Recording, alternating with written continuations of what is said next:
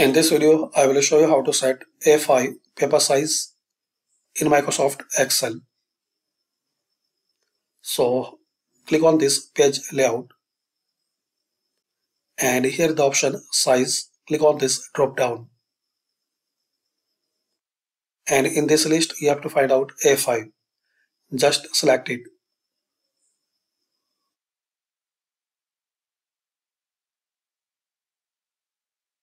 Now, once you try to print, click on File and Print. So make sure this A5 is selected. You can adjust margin.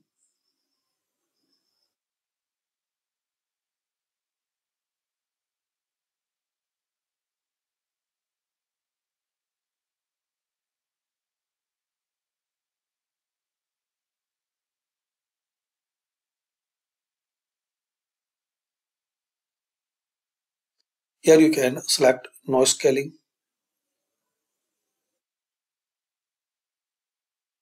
Then there are some more options. Fit sheet on one page. Fit all columns on one page. Fit all rows on one page. So make sure guys, you have to select and you can customize paper from here. Select A5, then File and Print.